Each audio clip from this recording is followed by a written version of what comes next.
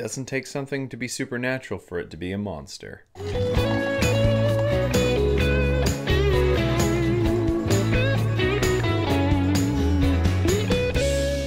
Hey guys, this is my review for Benders, an episode I've very much been looking forward to. This is one of the more standout filler episodes of Supernatural, as obviously they're not fighting monsters, they're just fighting hillbillies, and it's kind of their take on The Most Dangerous Game, that short story, as well as other sort of kind of man versus man, man hunting man sort of story elements that have been used in different stories and different shows and different movies. This also harkens back a little bit to that hillbilly episode, the inbred hillbilly episode in the X-Files. Speaking of the X-Files though, I made a comment back in the last episode review of Season 1 that Season 1 had a lot of filler in it and a lot of not really main driving narrative. To be honest, it's exactly how the first season of the X-Files came.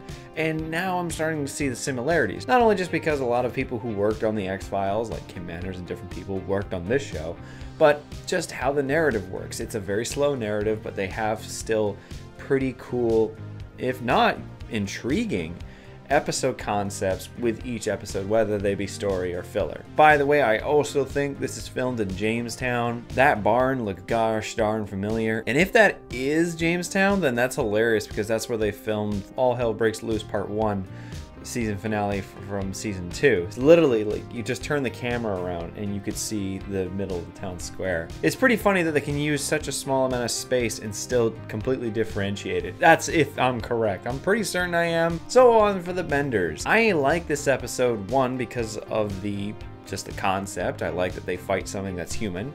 And once Carver comes in, that's pretty much the apex because everything goes downhill with the British Men of Letters as villains because they're pansies. Other aspects of this episode I like is the humor. The scene where Dean goes into the house and fights off the brothers, then gets KO'd with a piece of metal, and the bang noise, I swear, is something out of Looney Tunes cartoon. It sounds that comical. Then when he wakes up and he's being tortured by the guys, it's pretty funny. He has a lot of really funny lines in that scene. For a scene that's talking about it having a hawk poker going in the eyeball, there's some oddly very well placed humor in this episode. There's also the idea of loss and the idea of what happens with missing persons cases. There's a few people I know who have had relatives or people that they know go completely missing and there's no answer to it. Episode kind of answered the idea of what happened if you could answer those questions, if you could figure out what happened to missing people.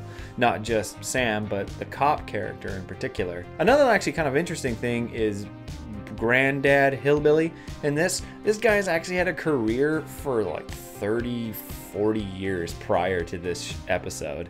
He was a lot of side characters in a lot of big shows, but he was in a lot of substantial projects over the 70s and 80s too, so it's kind of interesting to see almost a veteran, you would say. Definitely in terms of length of career, for sure. I liked how the action was shot. I did like how the concept of humanity as a villain, as an entity of evil, was used in this episode. The humor is very good, and the brother dynamic works very well in this episode, despite it having nothing to do with the main narrative. They do refer back to the Skin episode, where Dean makes that joke that real handsome though. Anyways, I'm going to give the Benders a 4 out of 7. It's an enjoyable episode. It's a good episode. Just the lack of narrative in this episode doesn't really help it at all, as well as they beefed this up basically with Carver. I do like this episode though, don't get me wrong. It is a good episode. It's just not a great episode, but it's still a very good one. And as always, I asked you guys last episode what your comments, thoughts, likes, dislikes about the Benders were, and now I'm going to read off those comments for you. First one here is from Rob Hannon, regular. Love the Benders. I think it is based on a short story called The Most Dangerous Game. Yes, you're correct. Also, there is a scene where you can see the boom mic, or mic on wheels, not sure what you call it, quickly roll in and out. See if you can spot it. It's in the scene where Sam's cage is talking to the other guy. Now, actually, I didn't see this, admittedly, but I'll have to go back and try and find it now. Got another one here from Stu123. Another great review. Keep them coming. The Benders is great. Possibly the first time we see humans acting as twisted as monsters in Supernatural. I honestly forget every time I see it that this is season 1. This is a season 1 episode. I always think it's in the latter half of season 3 for some reason. And finally, one here from Hollow Man. I wonder if Sam remembers this experience like the Benders when he desires to do things like drink demon blood. He thinks, yeah, I may not be human, but humans are not exactly saints themselves.